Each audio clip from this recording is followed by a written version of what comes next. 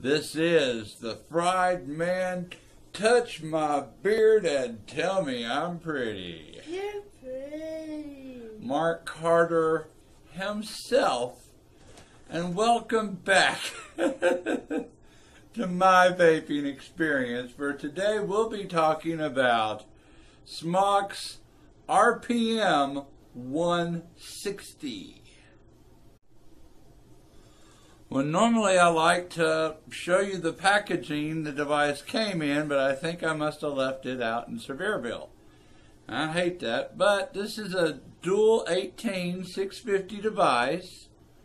It's got a nice screen on it.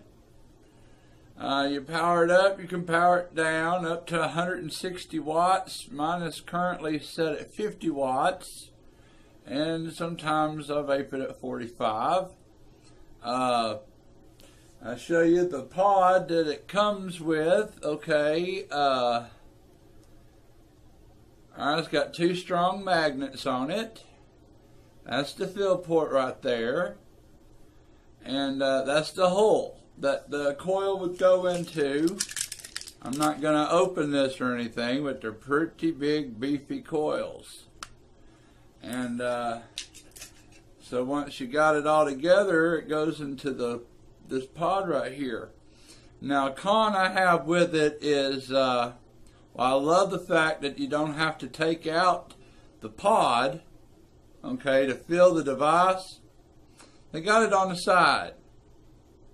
And the side makes it tricky. For me, especially because I'm colorblind, I can't see the fill, I can't see the level with this curve. And so in order for me to fill it, it's like I'm looking over into the hole and taking the ball out ever so often, and it can get a little messy filling it, basically.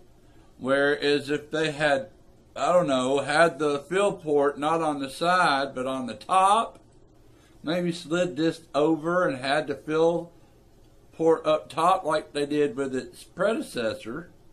See there? That's easy. You can see what the hell you're doing, and it's not messy at all. But I do like that this feels like this will be my to-go mod, my pocket mod. Not since the E-Leaf, the E-Grip 2 that I love so much. But it spit fire, and it spit back, not spit fire. It spit back, you know, and it was bad about that.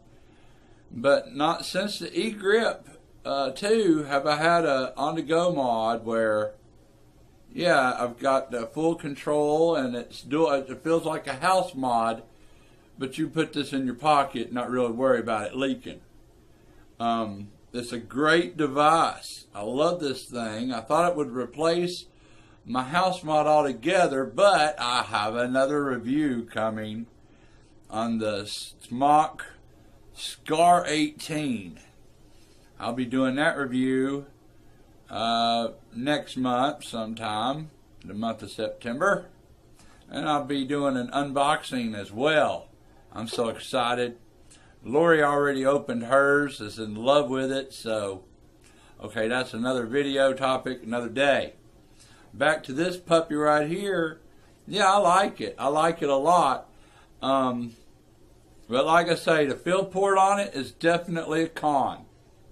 And filling it can be messy. Now, I recently trimmed my nails a little too short, so opening the fucker ain't too easy. But once I grab my nose, I grow my nail. Getting all tongue-tied over here. Once I grow my fingernails out some, it'll be easier for me to open this again. But anyhow, another con with this device is, unlike its predecessor and the predecessor before it, the RPM40, RPM80, those other devices all came with two pods. Unfortunately, the RPM160 does not come with two pods. but they have another pod. It will be compatible with the coil I'm crazy excited for.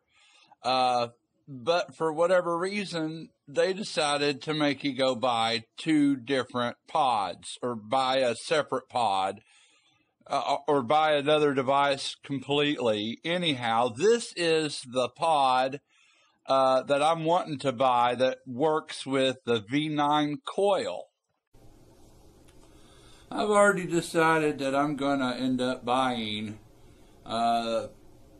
the version that comes with the V9 pod, just on the chance that the pods are not interchangeable. I don't know why they would do that, but they might. I mean, they're making me buy another pod, so I might as well buy the other device just to make sure, and then I'll buy extra pods.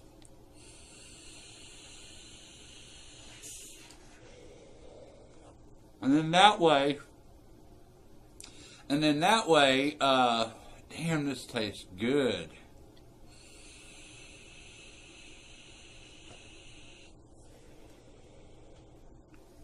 It is by Freeman. That's the juice right there I'm vaping. Straight up pineapple, and I hadn't got a whole lot left. It's gonna be so sad.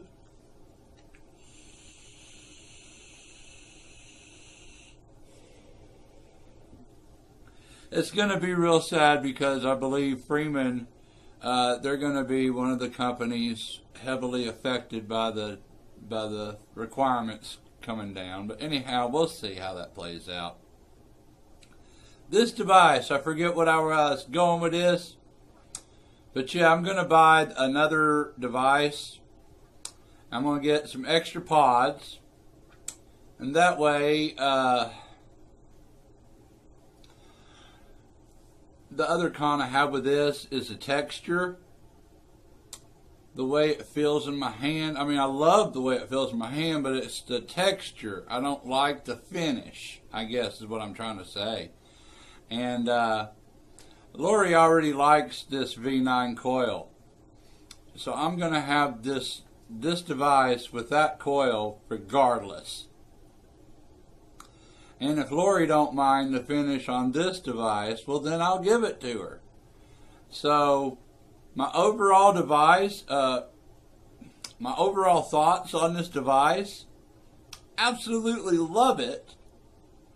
I hate the fill port. Oh, I fucking hate it. They really should have had it on the top. The only other con I have is the fact it didn't include both pods with one package the way they've done with every other rendition of the RPM. Makes me very furious. However, hell, the coils that are with this device here, with this pod here is a great coil. I'm just going to want the other coil because ultimately I'm going to get back to my favorite, having one coil, just shopping for one coil for all of my devices. That's where I'm going. But anyhow, I haven't had a pocket mod, a carry with me on the go mod that I've enjoyed as much as this one since I retired this guy. And with the coil that's coming out, it'll fit this guy. But believe it or not, I think this guy with two batteries is actually lighter than this device here. But I love both devices, but no, I'll probably just carry this device. Well, I guess that's about all I have to say about this matter and this device. I guess a fully erect thumb. I like it. I just wish it had come with the other fucking pod. So if you're listening, Smok, you done pissed me off. But I like the device. I really, really do.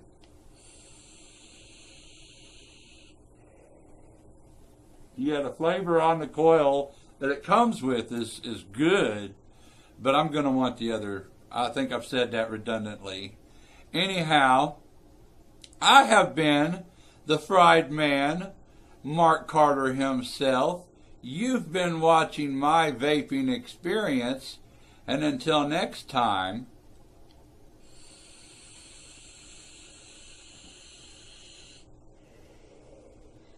Vape on.